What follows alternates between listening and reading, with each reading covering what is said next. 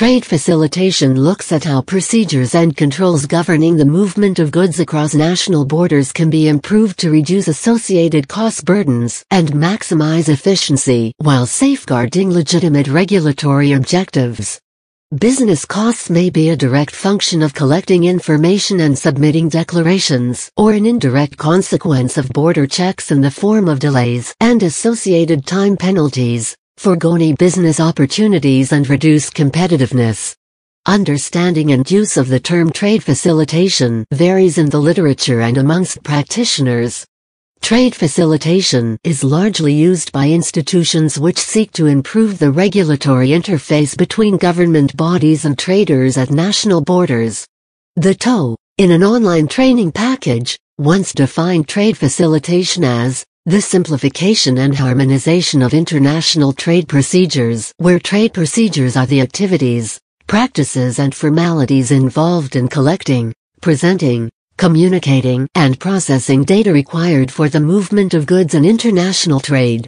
In defining the term, many trade facilitation proponents will also make reference to trade finance and the procedures applicable for making payments, for example via commercial banks. For example, UN/CHEF Act defines trade facilitation as the simplification, standardization and harmonization of procedures and associated information flows required to move goods from seller to buyer and to make payment. Occasionally, the term trade facilitation is extended to address a wider agenda in economic development and trade to include the improvement of transport infrastructure, the removal of government corruption, the modernization of customs administration, the removal of other non-tariff trade barriers, as well as export marketing and promotion.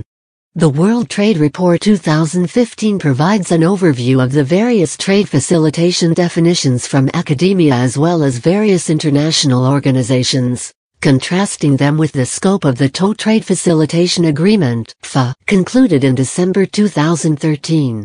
The TOTFA has become the new baseline for trade facilitation, with many countries striving to implement measures going beyond those included in this agreement in order to maintain a competitive advantage in global markets. Notably, most countries have focused their trade facilitation efforts on establishing electronic single windows and other paperless trade systems to further reduce trade costs.